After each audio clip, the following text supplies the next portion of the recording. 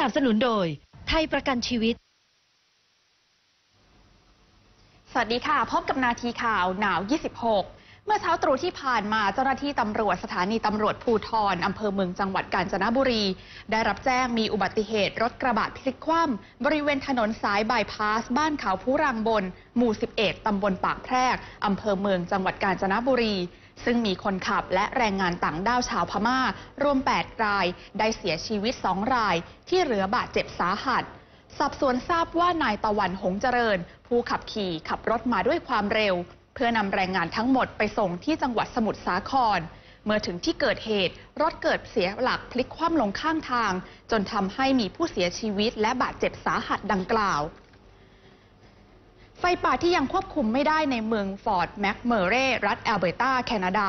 ส่งผลให้ราคาพลังงานโลกขยับขึ้นเล็กน้อยช่วงปิดตลาดวันพฤหัสบดีเพราะความกังวลด้านอุปทาน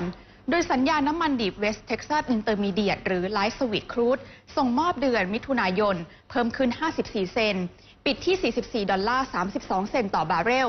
ส่วนน้ำมันดิบเบรนท์ทะเลเหนือลอนดอนงวดส่งมอบเดือนกรกฎาคมเพิ่มขึ้น39เซนต์ปิดที่$45.1เซนต์ต่อบาร์เรลติดตามข่าวสาระบันเทิงและวาไรตี้ได้ทางช่องหนาว26ค่ะ